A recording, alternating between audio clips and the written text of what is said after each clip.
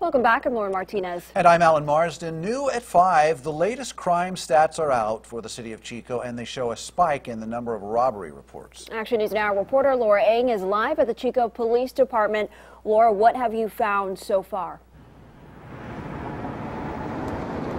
With the recent string of armed robberies, I decided to take a look at crime report stats comparing December 2018 to December 2017. Now, if you take a look at the data, it shows that there was one report of an armed robbery going back to December 2017. Compare that to December 2018, and we can see there were 6 armed robbery reports. We asked Chico Police Commander Ted McKinnon if any of these reports turned out to be actual armed robberies.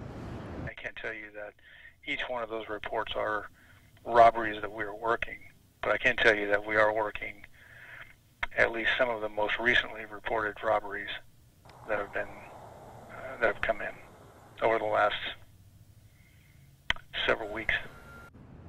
Those 6 reports are in addition to the recent rash of armed robberies that started late New Year's Eve through this weekend. Police tell us that they believe there's more than one robber, but aren't ruling out it could be the same person. If you know anything about these crimes, you are asked to contact the Chico Police Department. Reporting in Chico, Laura Ng, Action News Now.